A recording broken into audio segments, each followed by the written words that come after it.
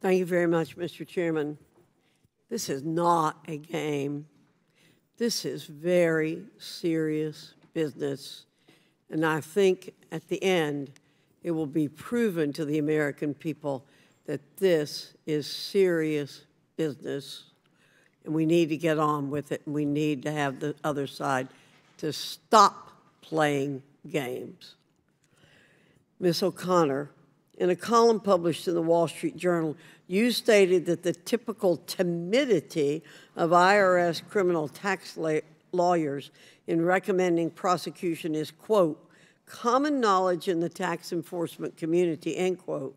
Can you explain where this timidity comes from? I don't know the source of it. Thank you for the question. But it is common knowledge in the tax enforcement community. The tax division is required to authorize any criminal tax charges that are going to be brought.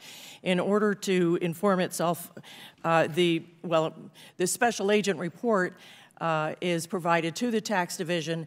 Before it gets to the tax division, IRS criminal tax attorneys review it. They are, because, I'm sorry, having trouble answering this, but let me give you some more guidance. Okay. So before bringing charges, IRS criminal lawyers, as you're alluding to, provide advisory views in a special agent report. Is that correct? Right, and they are advisory only. And the IRS, as any prosecutor is very determined to have a very high conviction rate. So they want to be very, very careful that if they bring a case, they will win it. All right. So can you describe a typical special agent report and the special agent report specific to Hunter Biden's case? Certainly. The whistleblowers have testified that nearly 1,000 pages were provided in the special agent report to the tax division. That special agent report consisted not only of a discussion of what they had discovered, but also every bit of evidence that they found that supported each element of each crime for each year for which they were recommending charges. Okay, let me follow up again, please. More than a year after DOJ's tax division received this report, the division created a 99-page memorandum supporting the recommended charges. Is that correct? I might be wrong about how long it took the tax division. I've seen other information suggesting it was a much shorter period of time. But they did do that. I understand that the tax division did produce a 99-page memo authorizing all the charges the special agents had recommended. Thank you. So, Ms. O'Connor, you said DOJ's tax division recommended 6 felonies and 5 misdemeanors. Is that correct? That's correct. Hunter Biden was only initially charged with 2 counts of willful failure to pay federal income taxes as part of the plea deal. Is that correct? Right, for just 2 years. And these are misdemeanors? Right. Okay.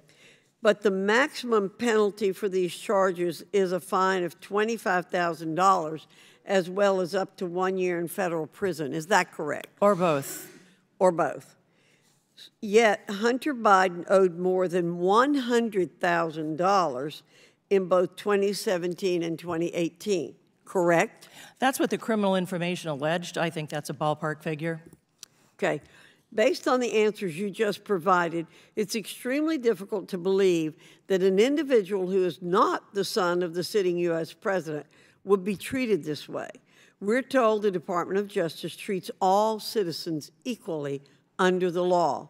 But based on the evidence this committee has presented, that is not what happened in Delaware.